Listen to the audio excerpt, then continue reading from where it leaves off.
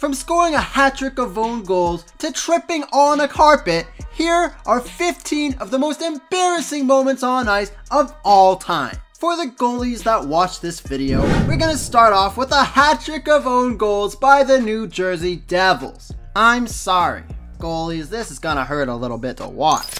The New Jersey Devils did the impossible back in 2018 because they decided they wanted to make Schneider suffer, and I frankly don't think we're ever going to see this happen again. Okay, I hope at least, not for the sake of the goalie's mental state, but because this is a mind killer. The Ducks were gifted the first own goal in the first period when the puck bounced off a skate and into an empty net.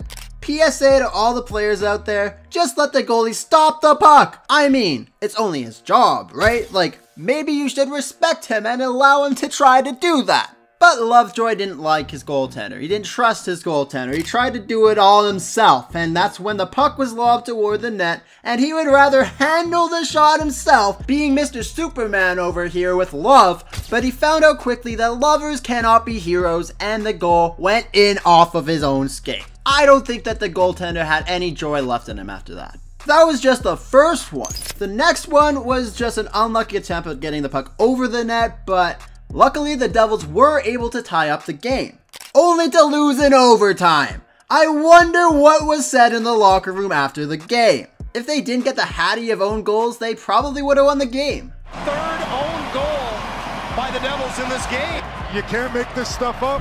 But some players are just not the fighting type, and when they do engage in a fight, they may just hang on to the other player for dear life, or just try to take him down. Alex Semin only fought one time in the NHL, and we're lucky he never did after.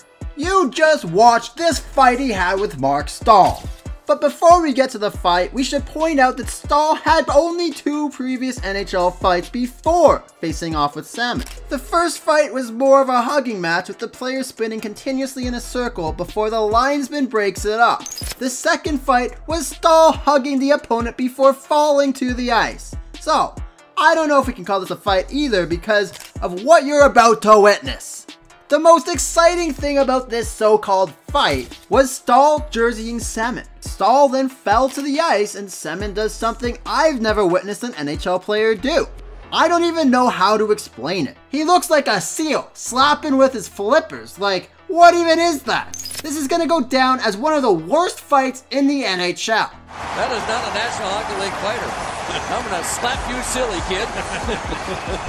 Now, we've watched many players slamming their sticks against the post in anger after a goal was scored and nothing happens. But Ballard injured his own goaltender in the process. Kovalchuk was gifted with a partial breakaway with Ballard right behind him trying to break up the play. Kovalchuk takes a shot and the goalie stops it with the puck to the right of the pad. Kovalchuk then picked up the loose rebound and put it right into the beehive. Ballard was so upset about the goal and he went to hit the post. I mean, it was his fault after all. But the only downside is that the stick hit Vaughn on this side of the head. Vaughn immediately took off his helmet and grabbed his ear. You can see a little bit of blood when the camera zoomed in. He was attended to by medical staff immediately as they prepared the stretcher. But thanks to the stick swing, he received 10 stitches and a crazy story to tell his grandkids. Here it is, Ballard out of frustration going to hit the goalpost and catches Vaughn. Coming in at number 4, we have an injury-prone player injuring himself while celebrating. Penguins fans will know exactly who we're talking about before we even say his name. Bennett was supposed to be another star player for the Penguins, but the poor guy couldn't stay healthy. After scoring a goal against the Canadiens, he skated towards the boards with his arms up. The next thing the fans knew was he would be out 5 games with an upper body injury. Thankfully, he was a pretty good sport about it and even said that he'll learn to celebrate less. Bennett down the wing into the Canadian zone, shooting, he scores! The next guy got injured doing something he's done thousands of times throughout his career. Havlat was getting ready to hop over the boards for a shift and managed to injure himself in the process. He had to crawl towards the bench door and head down the tunnel. Havlat's skate got caught on the boards, and he ended up partially tearing a tendon in his hamstring. He was lucky that it was only a partial tear, and he only had to miss 8 weeks instead of the remainder of the season. Still sucky though, he's going to be using the door from now on. both benches. You can see Havlat was just coming on and somehow injured himself hopping over the boards. What do you get when you put a carpet on the ice and Sarah Paulin dropping the ceremonial puck? Well, if you guessed the Sarah Paulin curse, you would be correct. Manny Legis will probably go down in history to be the only NHL goalie to be injured from a carpet that lay there for people to walk on due to the ceremonial puck drop. And although he did start that game, he had to be replaced shortly after the first period. For the opening ceremony, Manny Legacy, oh dear, he slips on the carpet. Number 6 will showcase that some hockey players should stick to hockey, not go into acting. Mike Ribeiro did some questionable theatrics at center ice when he started flailing his feet around a collision with the opponent.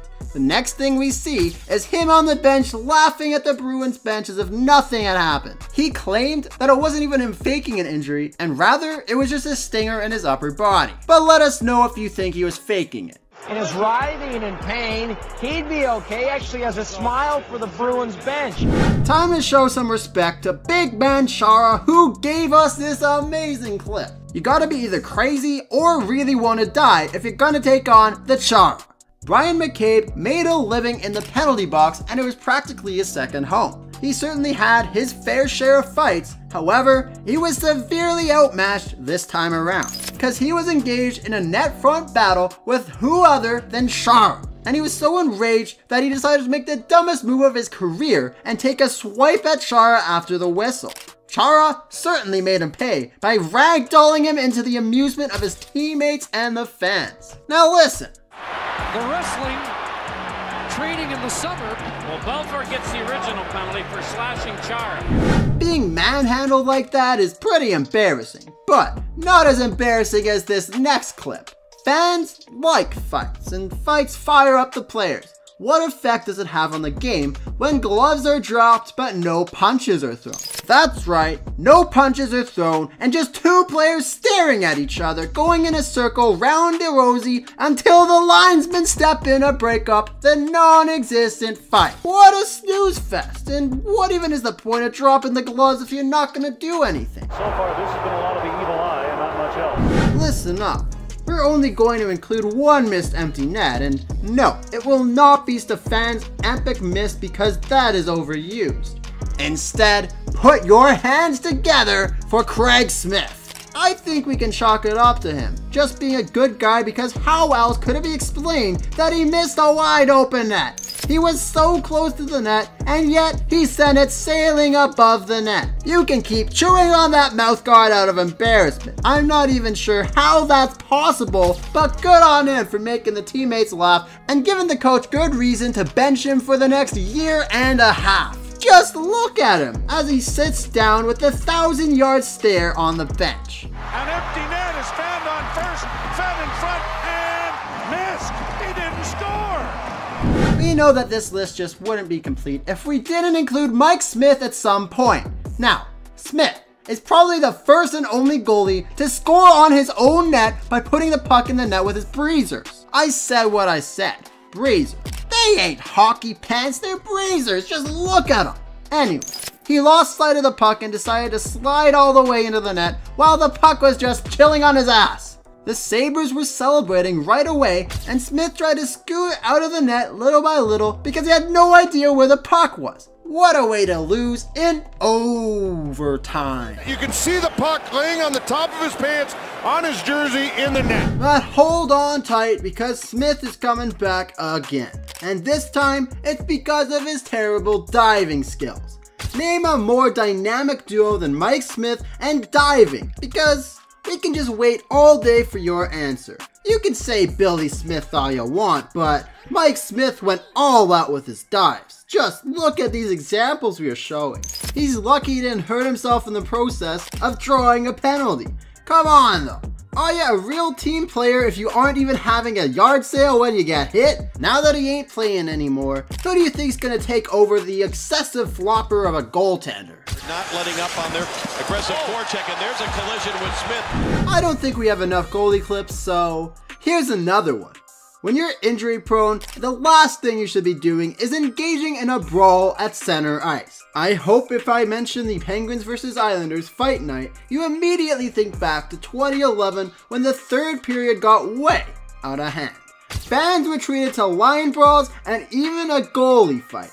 Well, not really a goalie fight because DiPietro was knocked down by Johnson after one punch to the face. The punch fractured a bone in DiPietro's face, and just like several times before, DiPietro was sidelined for weeks while he healed. Boom, right on the chin. And I promise you, this is going to be the last goalie clip for the video. One of the first things you're taught in hockey when you get to the age when you finally have a goaltender on your team is that you protect him at all costs. No one goes anywhere near your goalie, no one snows him, no one takes a whack at him, and you sure as heck don't let anyone hit him. But the Sabres must have somehow missed that memo because of their lackluster response to their goalie getting hit.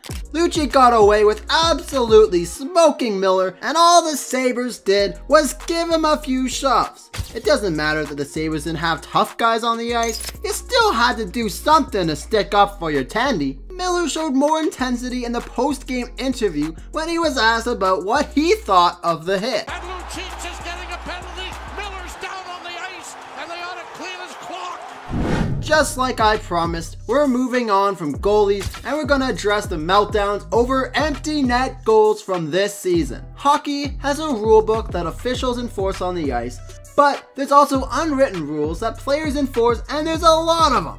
You don't have to follow them, you just have to be ready for someone to take liberties. This season has been blessed with a few instances where an empty net goal has elicited some funny responses, starting with the Senators' Riley Greig's empty net goal. With a few seconds of the game remaining, he takes a slap shot into the empty net, and it upsets Morgan Riley so much that he goes up to give him a cross-check right to the face. All hell broke loose as the players came flying to find a dance partner. Maybe Greig should have been ready for a response like that, but it's funny to see how upset Riley was. The play here is Greg gets the block. The game's over, you know the time is ticking away, you don't need that. Happened approximately 2 months later. So this time, the Senators are the ones on the receiving end. This unwritten rule is so well known that it's even written in NHL 24. And kind of think of it, I think it's been in EA Sports games for the past 20 years. Anyways, Hischier lazily puts the puck into the net well after the horn blows, signaling the end of the game, and guess what? That upsets Brady Tkachuk. Tkachuk makes a beeline for Hischier, and you can see him saying, "What the fuck is that?"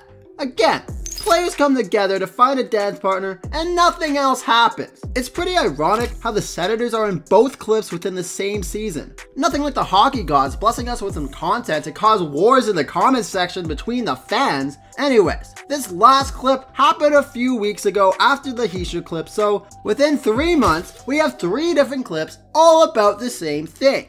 Jake Guentzel scoring the empty netter to put the icing on the cake for the Hurricanes' amazing comeback in Game 2. Ruffled the feathers of Brock Nelson and Kyle Palmieri.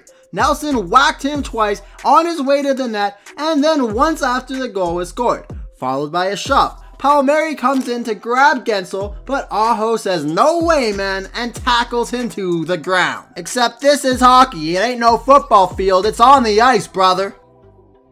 Nelson with the slash.